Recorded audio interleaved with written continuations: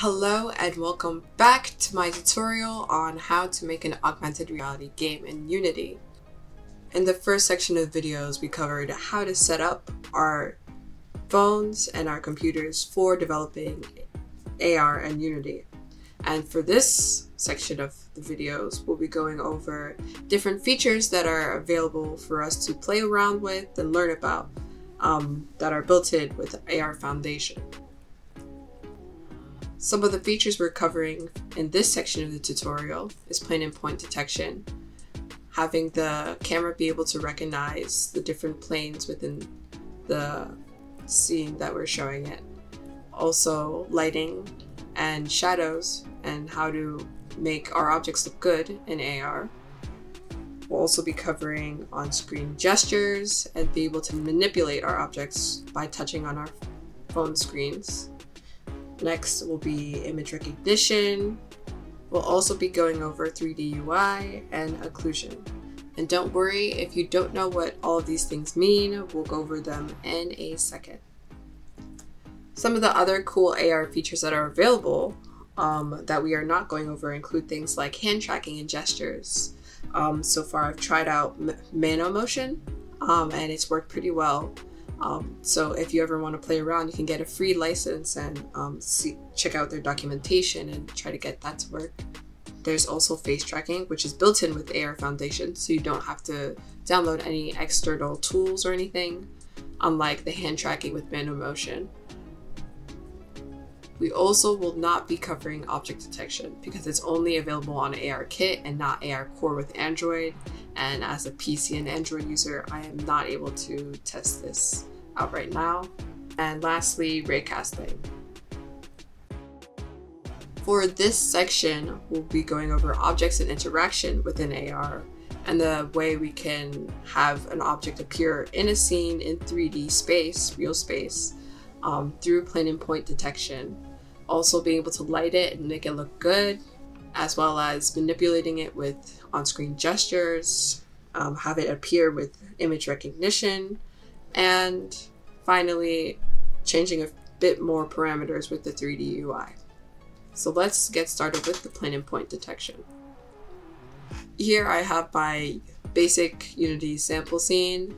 I've went ahead and set it up according to the first tutorial that I've done. The only other thing that I've done is I've imported this sample model that I'll be using throughout this tutorial. You can download your own model and work with that as well. Going back and describing a little bit about what plane detection is, when multiple points are congregated in one area and the camera is able to recognize the identifiable features, it helps the app draw a plane to represent that surface. So it does not do well with dark areas or plain backgrounds. So yeah, the first thing we'll do is we'll add our AR Play Manager script here. We'll add also our AR Point Cloud Manager. Okay, now that we've added the scripts, we'll go into our hierarchy, XR, AR Default Point Cloud. And we'll take this and we'll make it a prefab by dragging it into our assets.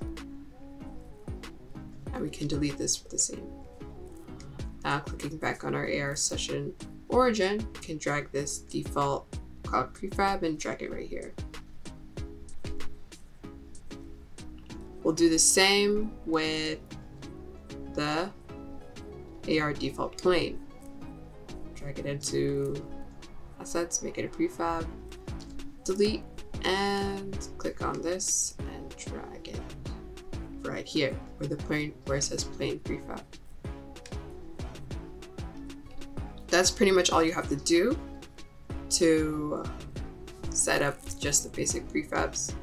We'll change the name of our scene for now. Let's rename this Points and Planes. And we'll build and run and see how it looks. Now, as we run our app, we can see points of interest within the environment being generated, as well as the planes.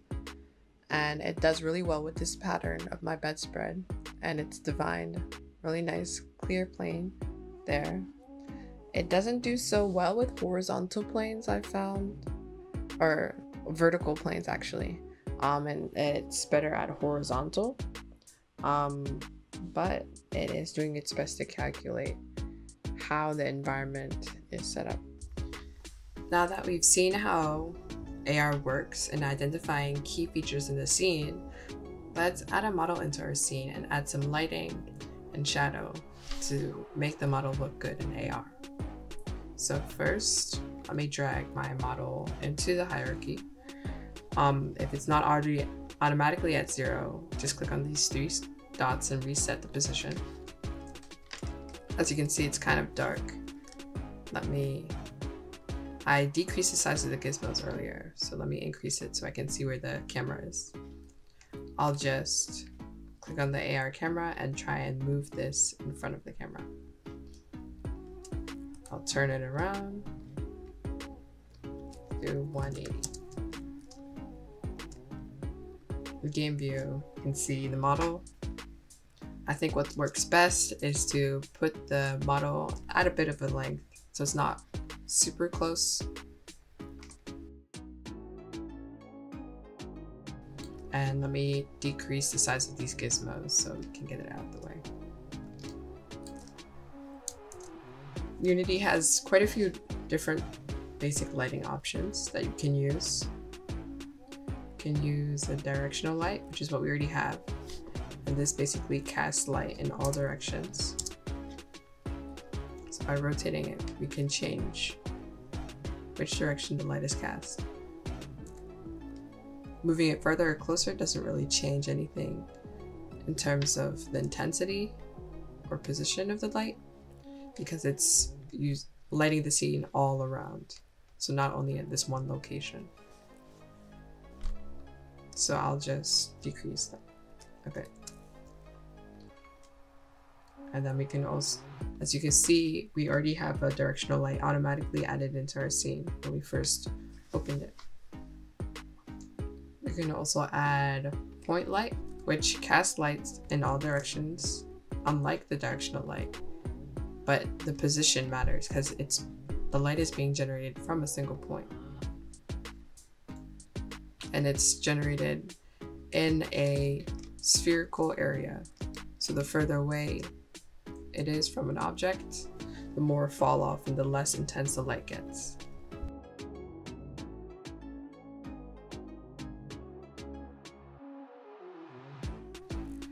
Then you can also add spotlights.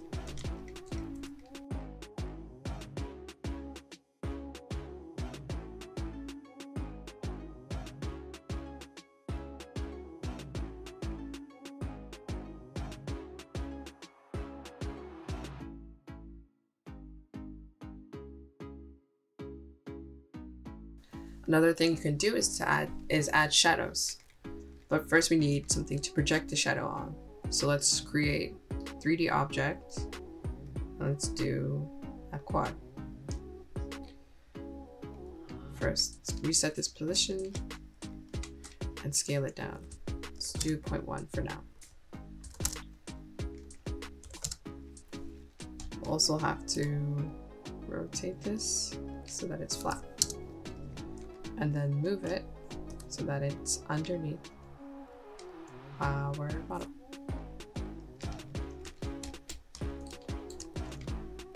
And you can see the shadow already projecting. If you see that your shadow is boxy and doesn't look exactly like this, what you have to do is go to Edit, Project Settings, and go to Quality. Then change the shadow projection from stable fit to close fit.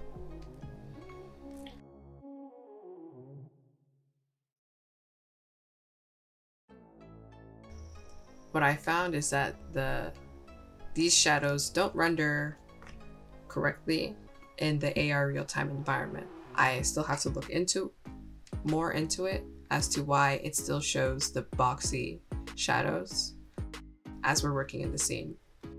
we can work with the more higher detailed stable fit shadows.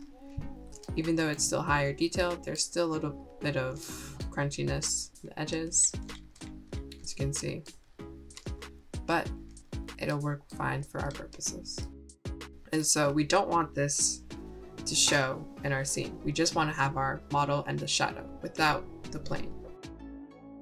We'll have to import a shadow material. So just drag and drop the mobile AR shadow custom material into your scene and go create new material. We'll name this shadow material. Now under shader, change this from to custom and click on the mobile AR shadow. Then just drag onto your plane and boom, there you go.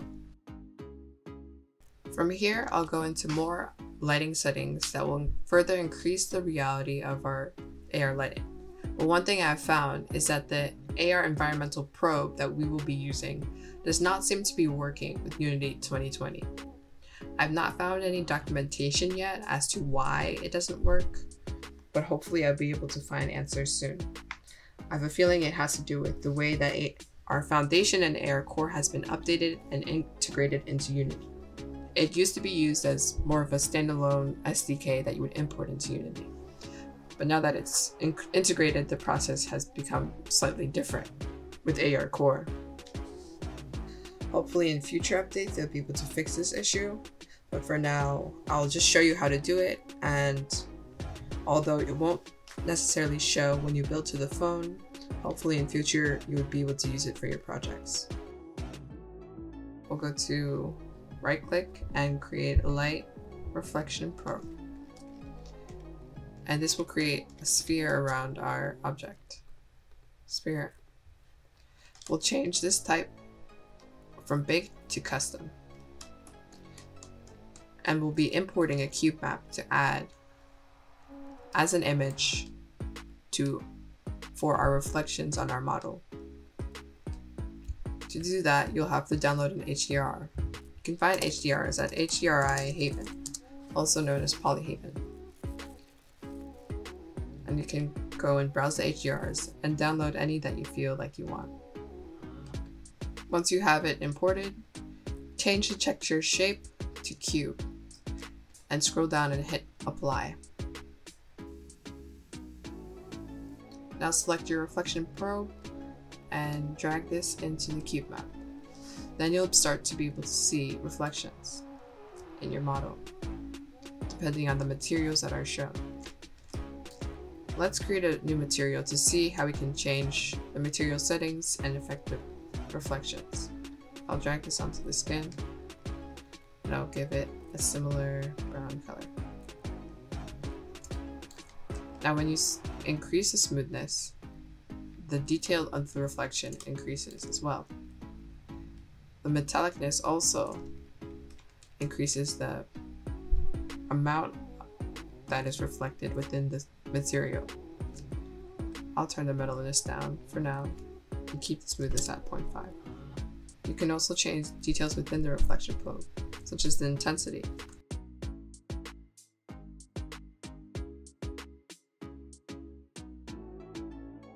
When you want to be able to create reflections from your real-world environment, what you'll have to do is take a different approach.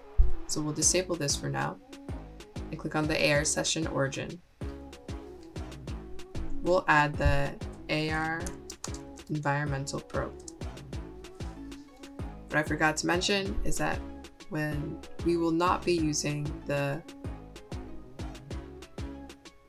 point cloud script anymore, so you can remove that component from the scene now. And then by adding this AR environmental probe, the camera will sample images from your scene to create lighting within the object. This is one of the features that I found that does not work as well in Unity 2020. Another thing to further heighten the realism of the lighting within your scene is to go to the AR camera and change the light estimation to ambient intensity. This will have the camera estimating the amount of light that is present in your environment and projecting that onto your object. In dark areas, the model will be dimly lit. I found in some documentation that using the environmental probe manager and the light estimation in conjunction with AR core does not typically work, so you have to choose either one or the other. Now that we've covered the basics of lighting, we'll go into a bit of objects and interaction and see how we can add scripts and other assets to our project to be able to manipulate our object on screen with touch gestures.